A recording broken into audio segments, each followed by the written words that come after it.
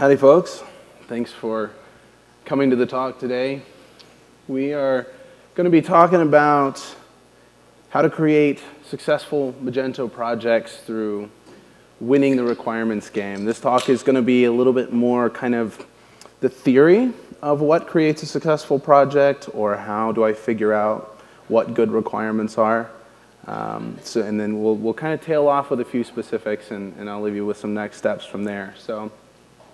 Like Ashley said, I'm Rob Tull. I'm the Director of Solutions at Classy Llama. We're a long-standing Magento systems integrator, Magento Gold partner, and I run our practice that basically develops software requirements, helps people design projects, build estimates. I also do a fair amount of technical sales support.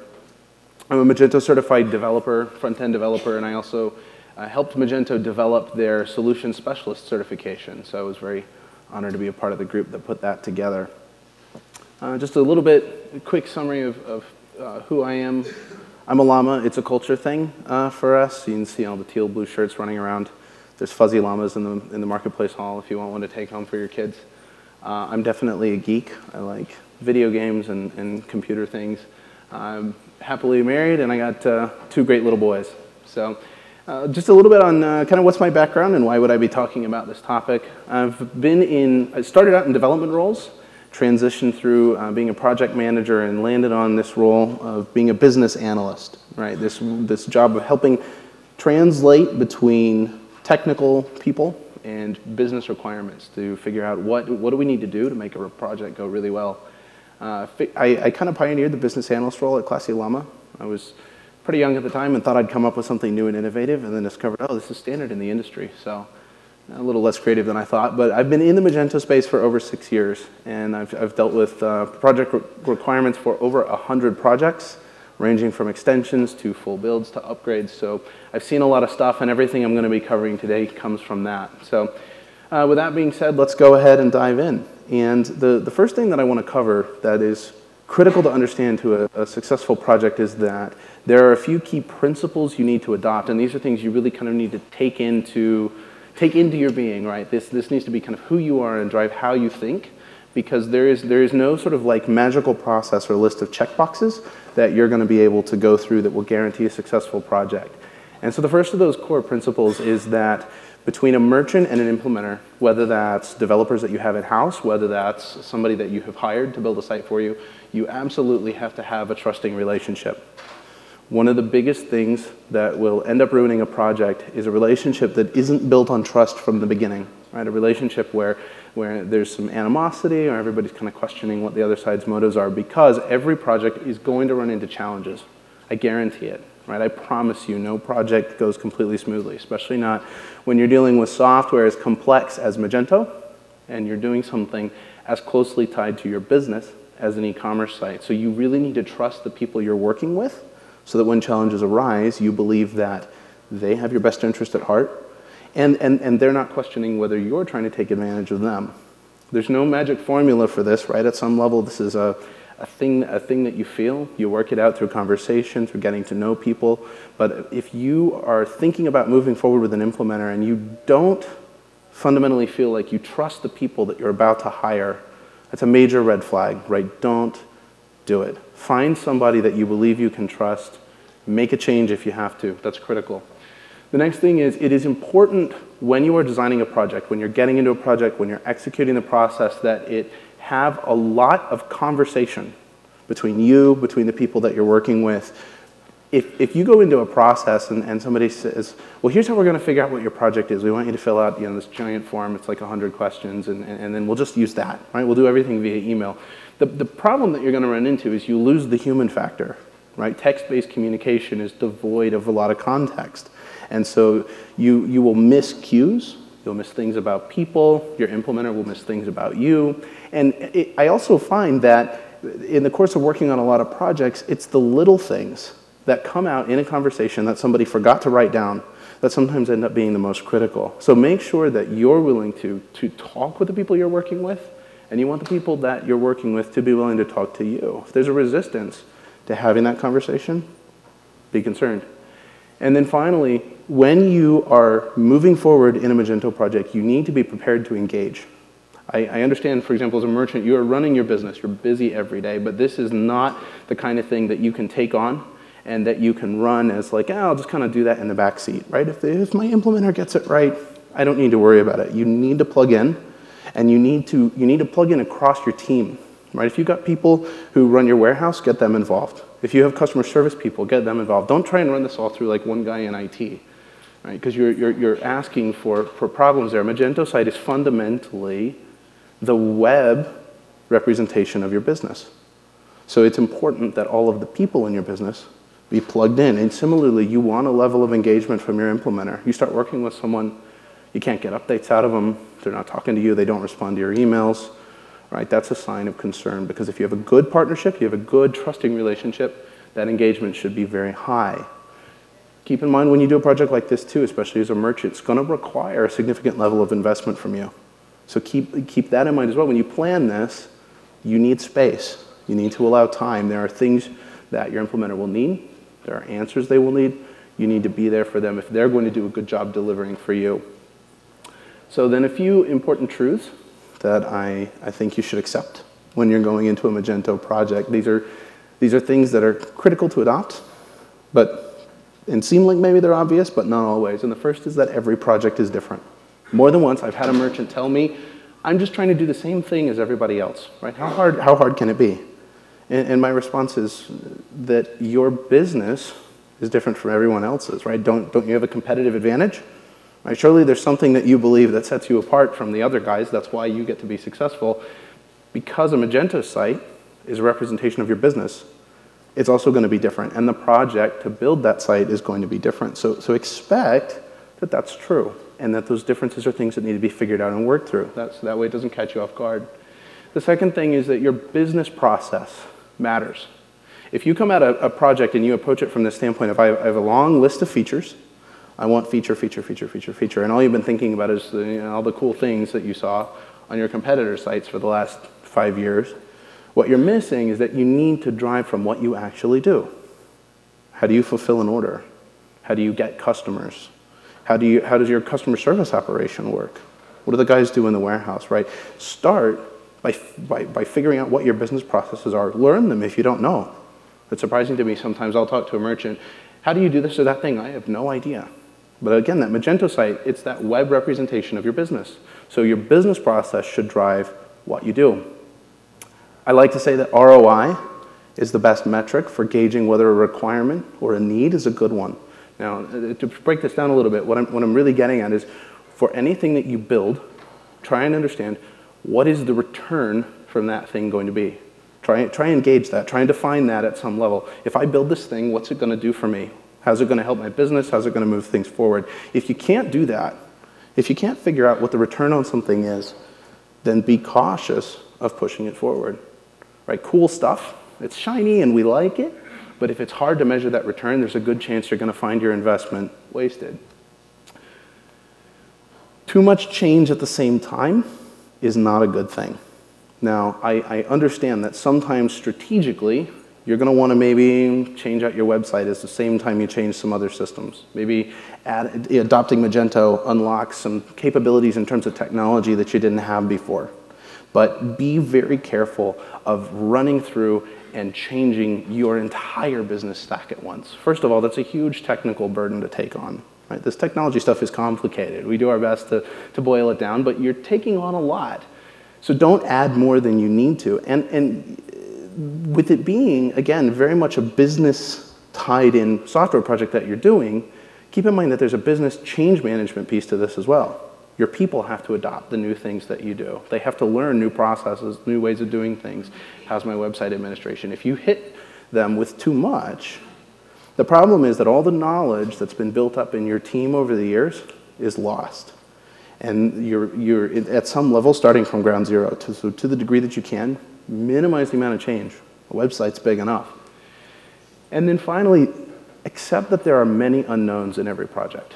It doesn't matter how good your implementer is. There's stuff they don't know. There's stuff they don't know about your business. There's stuff they haven't done before, right? It'll help you just kind of from a position standpoint. If you say, I accept there are things that are unknown that we're going to figure out as we go, it helps reduce the frustration and the friction when those things crop up, because they will.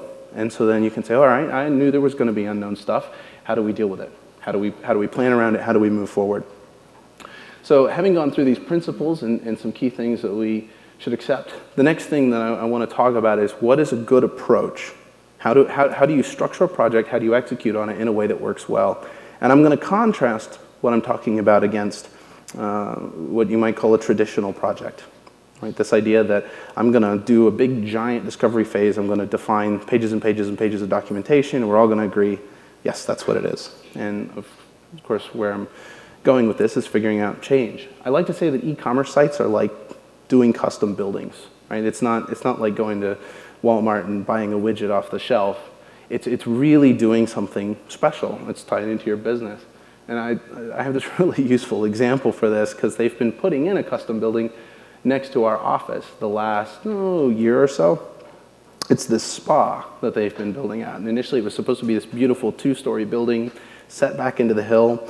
But you can see if you look around the back side that the building just kind of wraps around the side. It's not 2 stories all the way back. And the reason is that they ran into a big surprise when they got started. The rock in that hill was much shallower than they knew when they got in. The sucky part about that was that we had to live with jackhammering for months. I think my ears are still ringing sometimes because the whole building would shake. But what they ended up having to do was redesign the building. It's not 2 stories, it's 1 story that wraps all the way around. It's just 2 stories in front. And this illustrates a key principle that applies to software projects as well, which is when you get into it, you will uncover things you didn't know. And what's important about that then is you need a process that allows you to deal with change. So the process that we want and the way we want to be is we want an agile process, right? Agile meaning I can move quickly. Change is okay. I can adopt change. Now, an agile process means a process for change. It doesn't mean that there's no structure, right? Agile doesn't mean that we have no process. So if you've heard a software shop talk about Agile before, and they said, oh, don't worry about this. We don't define those things. It's Agile. It's flexible. No, that's wrong. Agile doesn't mean there's no process. It just means that we've tried to adopt a way of working that keeps process from becoming this ruling beast that causes problems instead of helping us.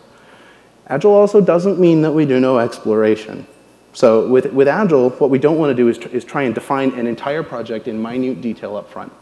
Because this is the thing that we've accepted is there are unknowns and that things are going to change. So we can't define everything up front because a Magento project is going to take you several months at minimum to implement.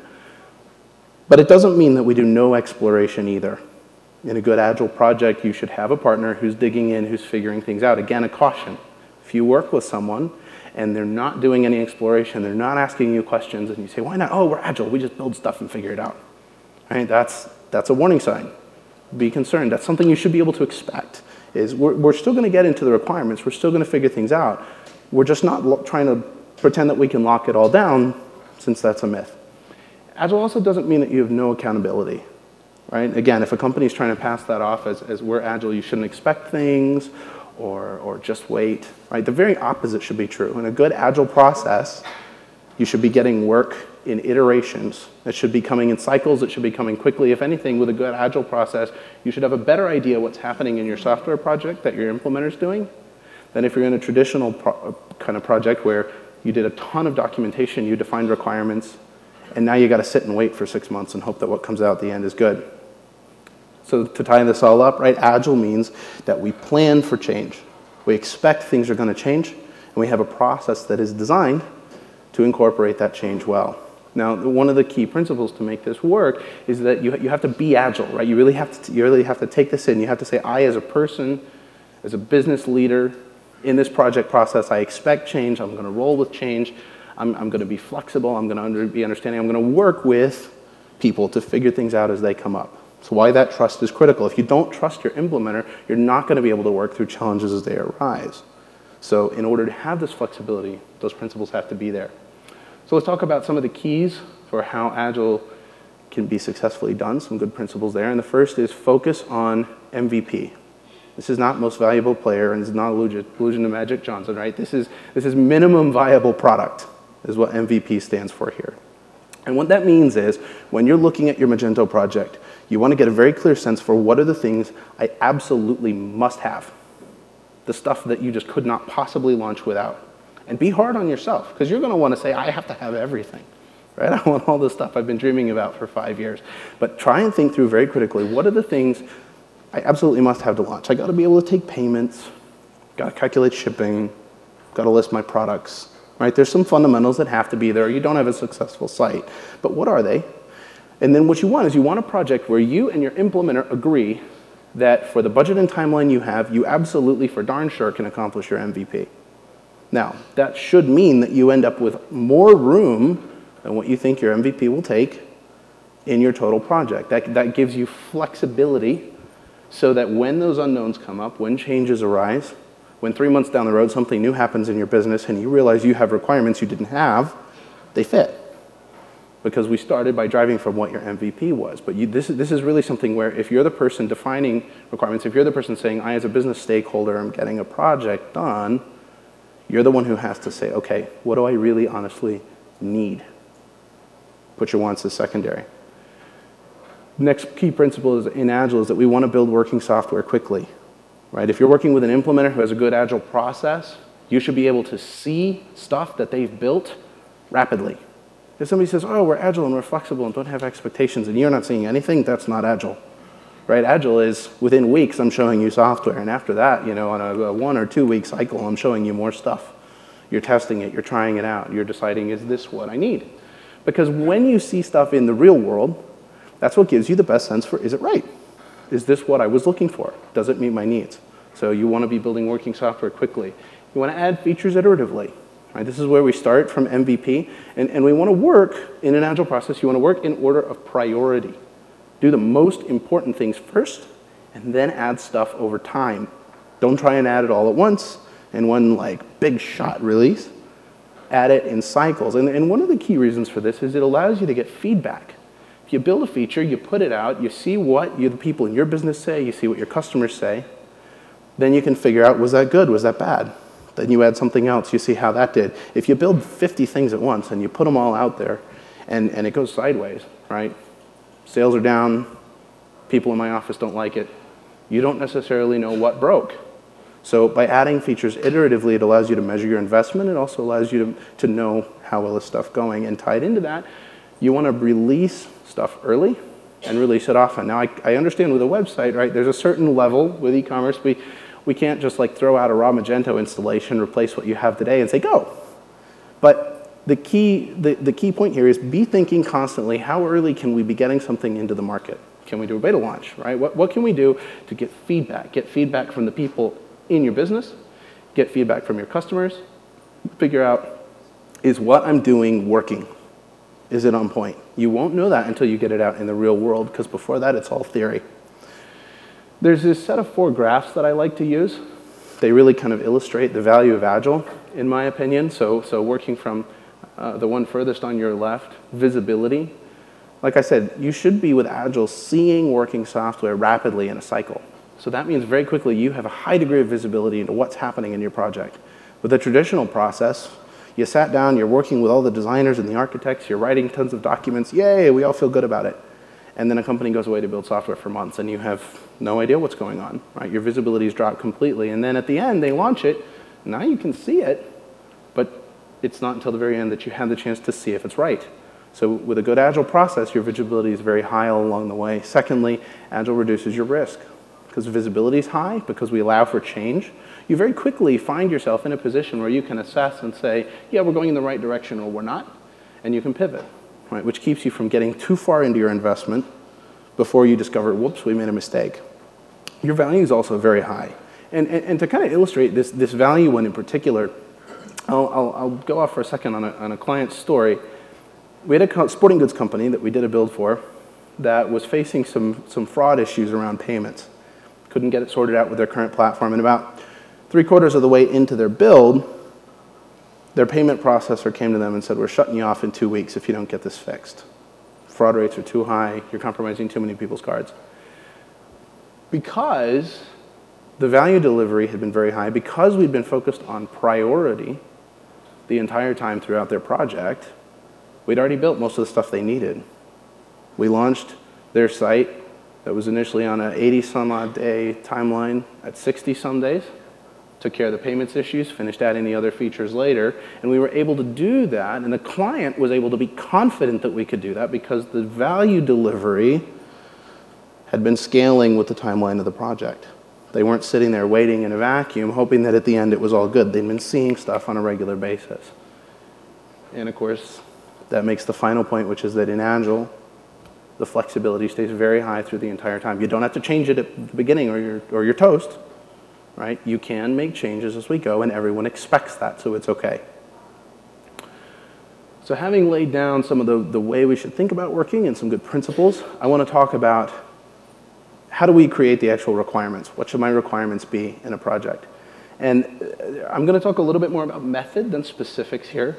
I like to follow what I call the flows. Right? I like to follow the business path, starting with the customer's business path around your site. So don't start with, I need this feature and I need that thing on my page. Start with, what does my customer do?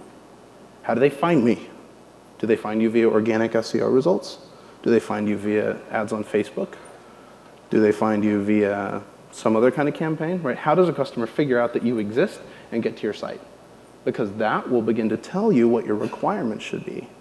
Then ask yourself, how do my customers find what they want? They're on my site, they found me, they're in my store. How do I help them find the right product? That'll help you figure out things you need around search. It'll help you figure out things you need around navigation, but ask those questions. How do customers find things in my catalog? And then what affects their purchase decision? Is it price? Is it product images? Is it descriptions? Is it reviews on the page? What are the different things that a customer's going to look at and decide, you know what, I want to buy something. I do. And then finally, how do they actually buy it? And I have seen merchants ignore this point. It's easy to sort of fall into this assumption of, yeah, the cart and the checkout, that just works. We need some payments, we need some shipping, but that's no big deal. But really think this through. What does the purchase process look like? Once the customer's decided to give you money, this is the point that you want it to be really easy. So how do they actually buy? And then the backside process. Once a customer's placed an order, what happens next? This is where some of the complicated requirements can come out. But think about, how do you handle shipping? And I don't mean just rates. How do you ship stuff? How does that process work? What happens in your warehouse? How do you collect taxes? How do you remit them? How do you collect payments from your customers? What do you do to settle out those payments as you're going through processing an order? How do you deal with the accounting ramifications? How do you make sure that when you collect those payments that they're secure? But again, thinking from the business process. And then finally, how do you actually fulfill the order? Customer's giving you money. Now you need to honor that trust they've extended to you by sending them stuff. What does that look like? Now, in a normative scenario, that's probably I put things in a box and I send it out. But maybe you need to send that order to a third-party warehouse. Maybe it's a digital order, so you need to send them an email and you want to confirm that they actually got a download. What does that process look like? And this leads into what I like to call my million-dollar question. And this question is not good in so much for itself as where this question tends to lead. And it is, what happens when you can't ship the whole order at once? First of all, why does that occur? Why can't you ship the whole order at once? Stuff's back ordered? Is it out of stock? Right? What happens in that scenario? How do you deal with the payment? The customer's paid you. Maybe you have a credit card authorization. You can't ship them stuff. It won't show up for 60 days. What are you going to do? How are you going to actually ship it when it arrives? Are you going to, if you have half the goods and not the rest, are you going to ship the stuff you have? Are you going to wait for the complete order? Right? What you want to do is take this question, ask it, and keep asking all the questions that come up as you think this through. Follow this. Because a lot of times, the things you will figure out by chasing this particular question, what happens when it's not simple? They paid, I put it in a box, I sent it, right? That's simple. But what happens when it's not simple? That will often help you figure out the most complicated stuff about integration, about customer communication, about accounting issues, etc. So I've got a document where I have this question, and then there's probably 20 questions that stem off of it. And really chase this in your business. This will help you a lot. So you've figured out requirements. You've gone through your flows. You know what they should be. How do you put them down? How do we note a good requirement in a way that works well. It works well for you as a merchant. You know, it represents what you want. It works for your implementer. Your implementer understands it. And there's this thing that we call a user story. It's particularly popular in software development, kind of the agile world. And a user story is a requirement written in this format.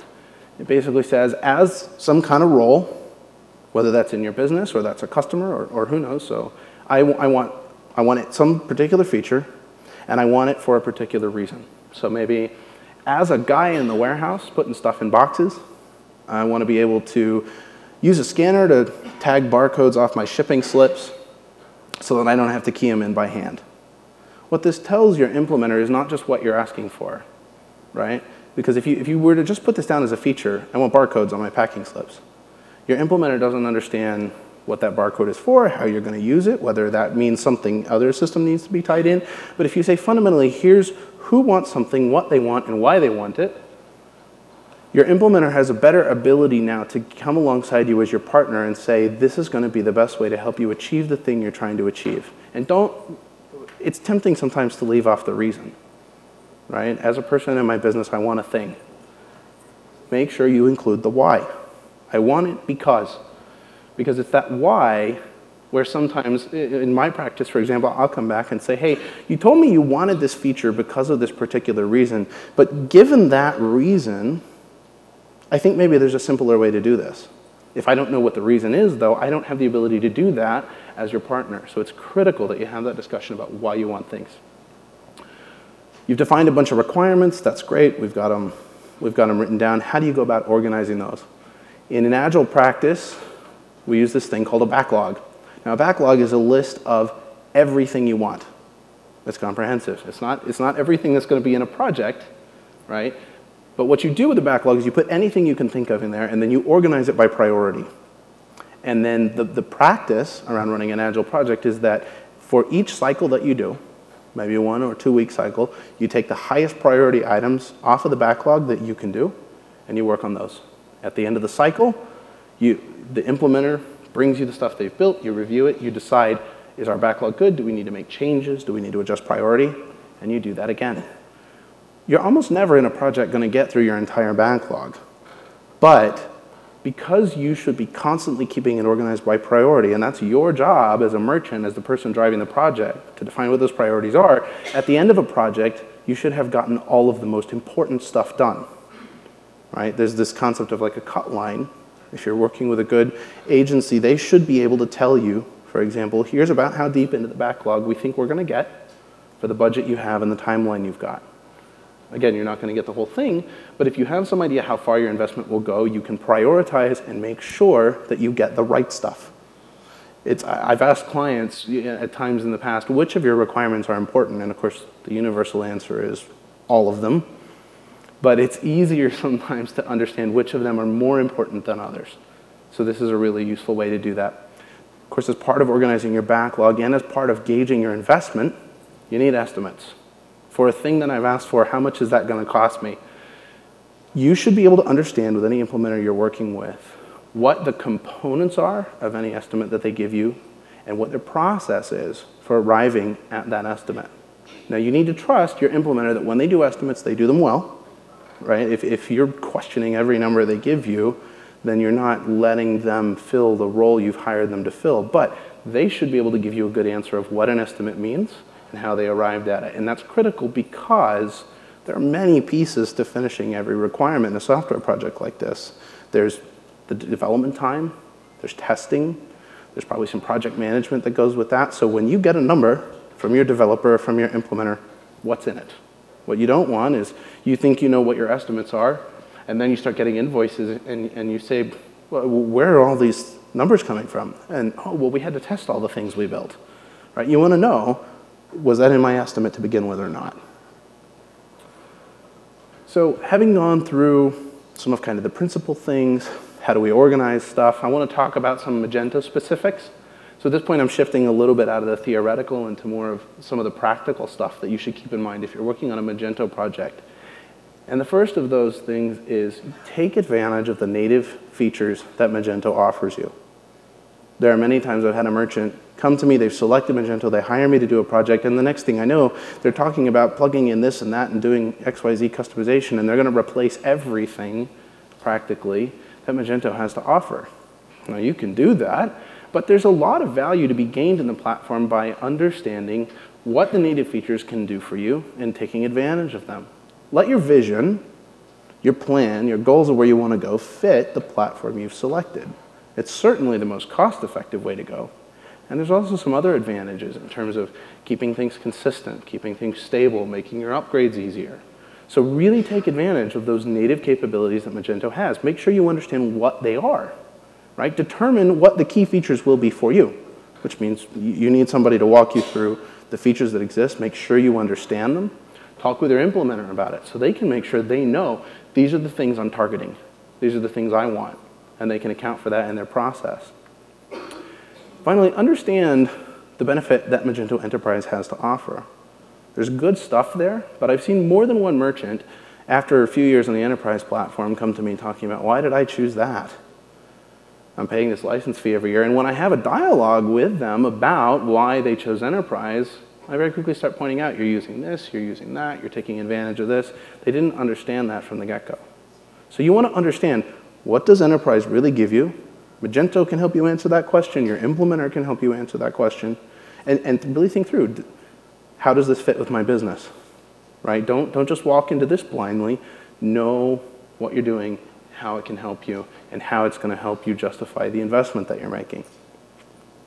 Some of my favorites, and I call these out specifically because I see them replaced a lot for arbitrary reasons or ignored. The first being Magento's product reviews. Magento's got a good, solid system for people writing product reviews. There are extensions that can add even more features to it if you don't like what Magento offers natively or you want more capability. So take advantage of that. In Enterprise, you have this great rule-based product recommendations feature. This is a feature that allows you to define different criteria that will associate products, whether that's products that should be bought together, maybe upsell products that somebody should buy instead of the item they're looking at. With the rule-based relationships, you don't have to manually define all of the different relationships between products. So this is super useful for your marketing team, lets you do really interesting dynamic things. I like this one a lot. In Magento 2, Magento has significantly overhauled the checkout process. It's really nice, much better than Magento 1. Simplifies the process down to only like a couple of steps. The customer doesn't have to decide if they want to create an account until after they've placed the order. It's really solid, so take advantage of that. And then finally, again in the Enterprise Edition, you have the customer segments feature. This is something that if you have a marketing team, they'll probably love. It allows you to define criteria to segment your customer base.